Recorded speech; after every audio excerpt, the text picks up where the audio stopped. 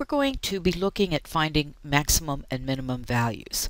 Many applications involve finding the max or min values of a quadratic function. These values will always occur at the vertex.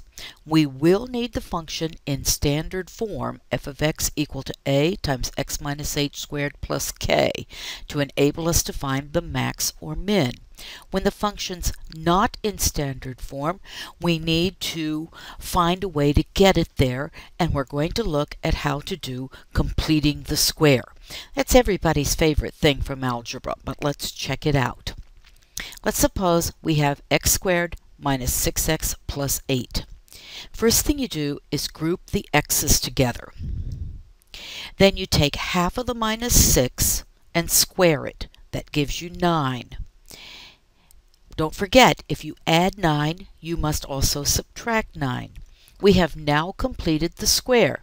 So our function is in standard form, which tells us that the vertex is at 3 minus 1.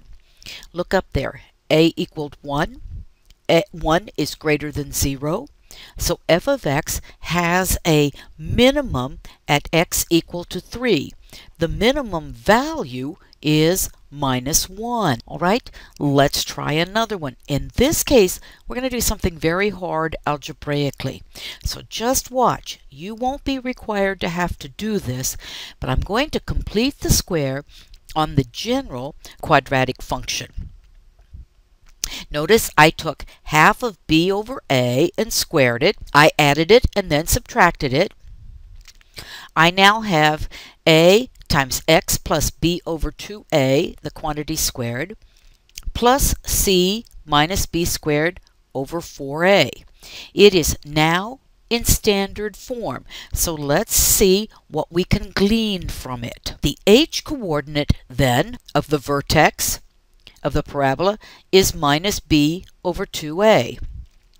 We'll use this to find the k-coordinate by substituting whatever we get, minus b over 2a, into the function itself. So we now have a general formula for finding the vertex without completing the square. Notice a equals 1, b equals minus 7, h equals minus a minus 7 over 2 times 1, or that's 7 halves. That's h. Now we have to substitute 7 halves into our original function, being very careful, class, while doing the arithmetic. You can always use your calculator to help you with the arithmetic if you want to. I decided to try it by hand and see what I get, and hopefully I don't have any arithmetic mistakes. So f of x has a minimum at the point 7 halves minus 1/4. A was 1, greater than 0, so we have a minimum.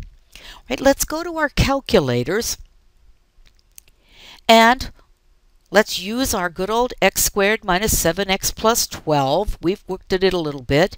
And let's store it in y1 of x, and let's take a look at its graph. So remember, we go zoom and zoom standard, and we wait while this graphs.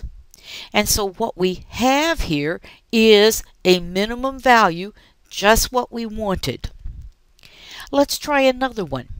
In this case, a is minus 3, b is 5, and c is equal to 10. We use minus b over 2a, getting that the h-coordinate or x-coordinate of the vertex is 5/6. Now, we very carefully try to substitute that into the original function.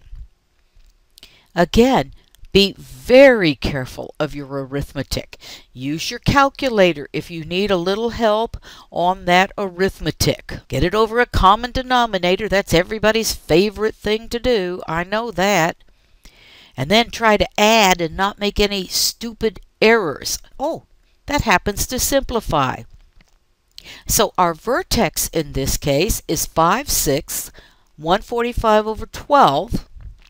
But notice up there, a was equal to minus 3, less than 0. So f of x in this case has a maximum. So we have a general formula here for the vertex of the graph of a quadratic function f. You need to memorize that formula. You don't want to have to complete the square all the time. So definition: minimum and maximum values of quadratic functions. If a is greater than 0, then f has a minimum at x equals minus b over 2a. The minimum value is the function value at that point. If a is less than 0, then f has a maximum at x equals minus b over 2a, and the maximum value is f of minus b over 2a.